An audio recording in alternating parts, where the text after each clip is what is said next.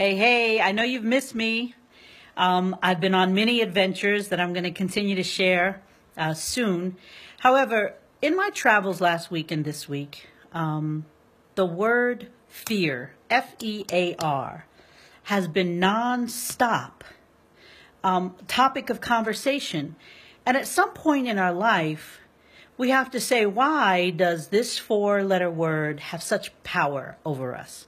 Why does it constipate us? Why does it scare the bejesus out of us?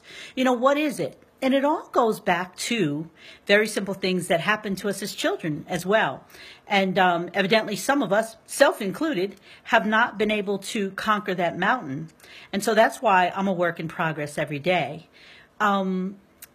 You worry about what someone has to say about you, or whether you're the coolest or the funniest or the best athlete, or, the thinnest or the biggest, whichever it is.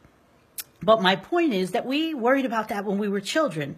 At some point, when will we give ourselves the right to grow up and not care what other people have to say?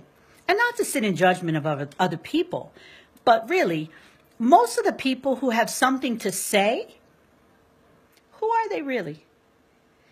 And not to compare again, but what do they really have? Because if they have a life of giving and helping and teaching and learning and creating, they don't have time to judge you or worry about what you can do well.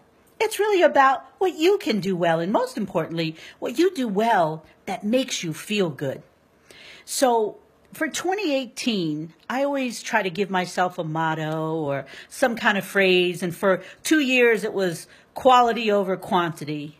This year, it is eat poop fear.